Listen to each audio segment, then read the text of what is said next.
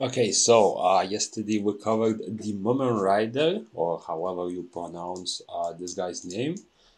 Today we're gonna be covering King, and I'm actually a bit more excited about him because I've did some tests yesterday. I've just done a test today, and he's showing really good results, even though he's sort of a unit that doesn't do any damage at all, even with his basic attacks. So if you don't know his skills, his basic attack, well, first of all, none of his three attacks hit the enemy. It sort of like only does a pulsing effect around them, meaning that he will do zero damage regardless of what build you have on him, which is a blessing and a curse. So it's a good thing because it's easier to land debuffs.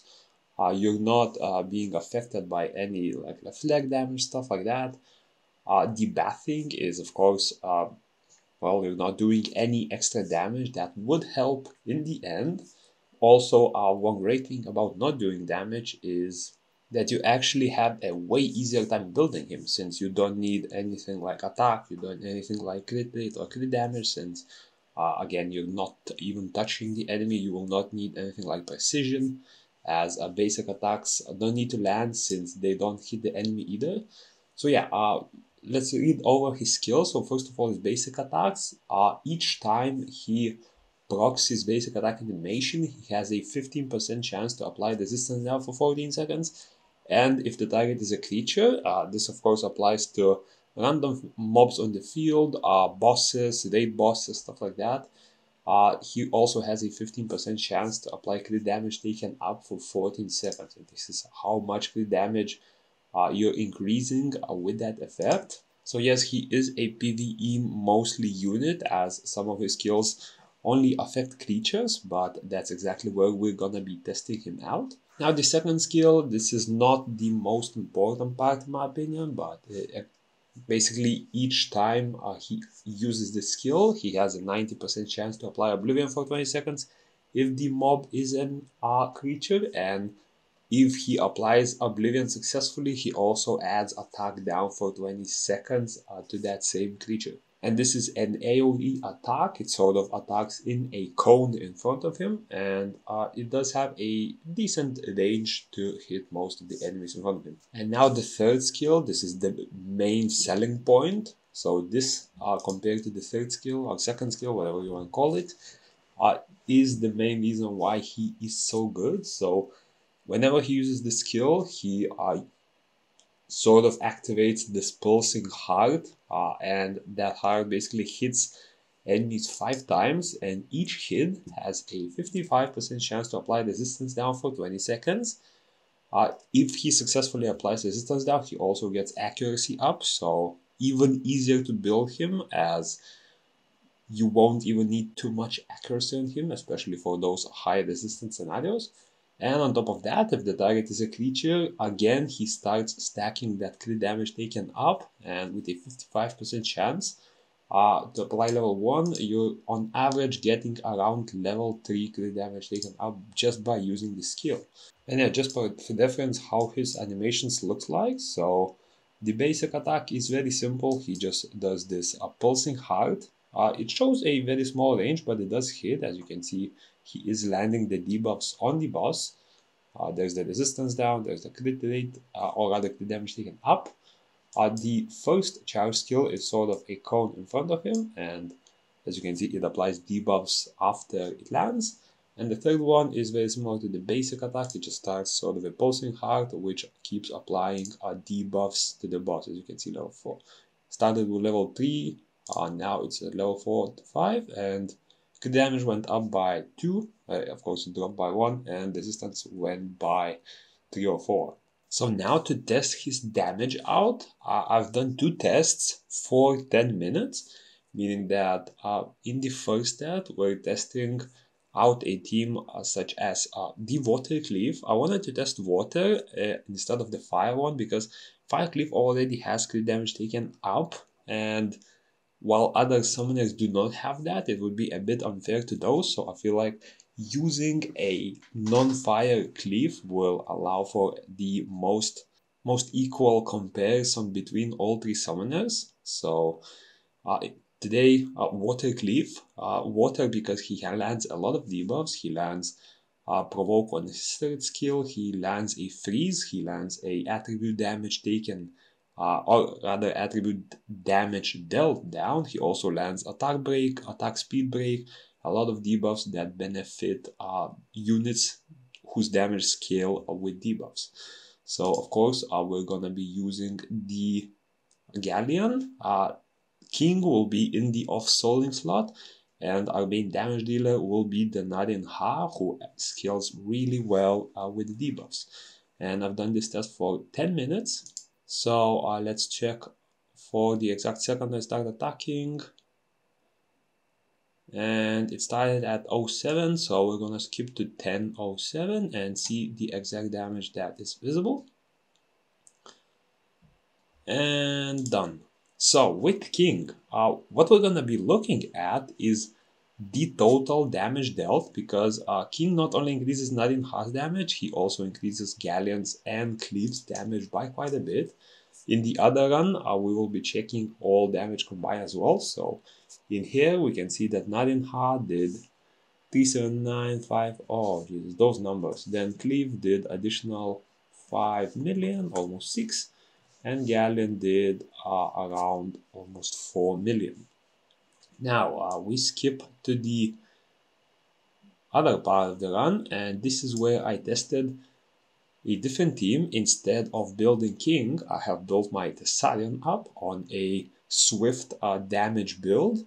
Now keep in mind, my Thessalian is Awakening level 15. He does have level 5 book, which leads to a very well upgraded damage dealer. In most cases, you may even be using an F4, you may be using a damage dealer that does not have Awakening 15 and anything like that. So this is sort of the best case scenario of a damage dealer that is built on very expensive stuff, and you should take that into account when comparing the two, because Thessalian requires, the current one I have requires 5 dupes, whereas King, he quite literally doesn't need any extra awakenings. All he needs is a Nat 4 summon and a max skills on his abilities. So now let's check for the point where I start attacking, and that happens at 13:30. So we're gonna be skipping to 23:30 and seeing the total damage that I've done. So it should happen in just a few seconds. And let's stop. Okay, so with the Thessalian, the total damage looks like 29743 2155751. Whoops, I did some wrong. There we go. Then Cleave did almost 5 million, and Galleon did around 3. So it's probably not a surprise you're seeing that the Thessalian is already pulling ahead of the damage, but if you check the numbers that equal units did, so for example Nadin Ha, her damage seems to differ by a good, was that 25% maybe? So all of these units will have around 25% more damage. However, with the Thessalian run, we're gonna have to include the Thessalian's damage as well. So if we calculate the damage from the first run, we will get that this and this is the total. So in total we are seeing 47.6 million damage. Now for the bottom one, let's check it out. This seems to be just around 6 million if I'm not wrong. That and like that. So the total here seems to be around 59.1 million. So the damage differs a decent amount, I would say, especially if you have a well-built damage dealer. If you have a worse-built damage dealer, or for example, you have to take this into account as my Cleave is built on pretty much full tank build.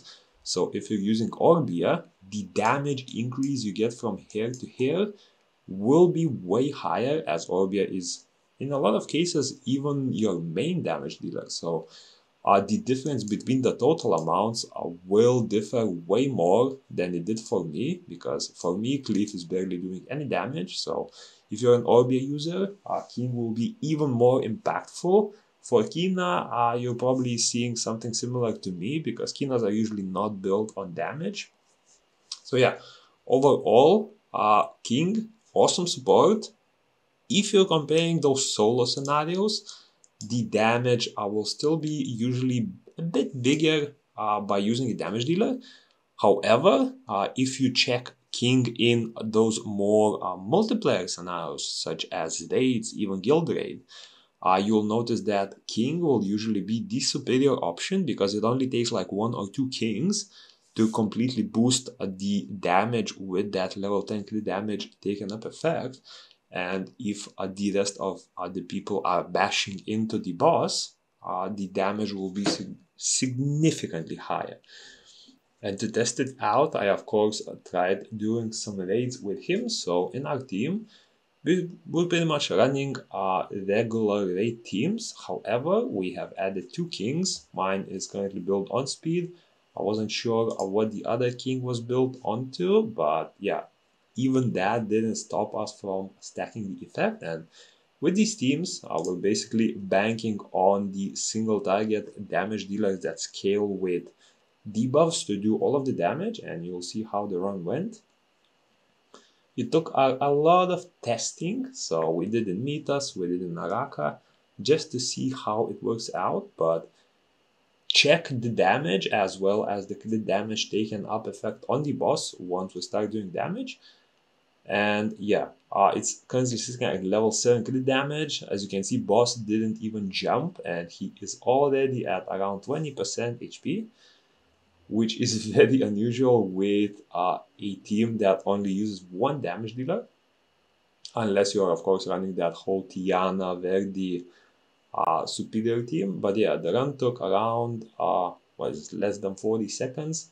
It wasn't even close to being a fail to kill the boss before his jump phase. So yeah, not the high score of course, but this is just a few runs of testing, and we're able to achieve a 39-second run. The crit damage was stacked to around level 8 if I believe. So yeah, overall, is he the best option for solo runs? Probably not, unless you are an Orbia user. But is he awesome for raids and guild raids, and those are different scenarios where multiple people are attacking?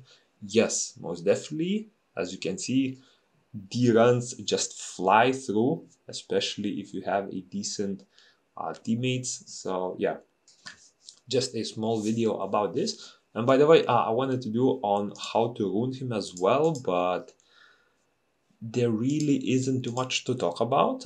He needs 2 stats. He needs attack speed and he needs accuracy. Everything else is really not important. You can put whatever other stats you feel like. Most cases, since he cannot do any damage, you will find most use from HP or defense. So your build should ideally be swift with any offset. I have a broken set because that's where my best attack speed runes were. So this one had like 15 and this one had like 20. So the stats, get attack speed, get a lot of attack speed because it will allow him to proc the first skill more, and get a lot of accuracy so he actually lands the debuffs. And anything else, I would say just pour it into defense or HP so that he doesn't die as soon as, or rather sooner than you want him to. And yeah, that's it, and I'll see you in the next one.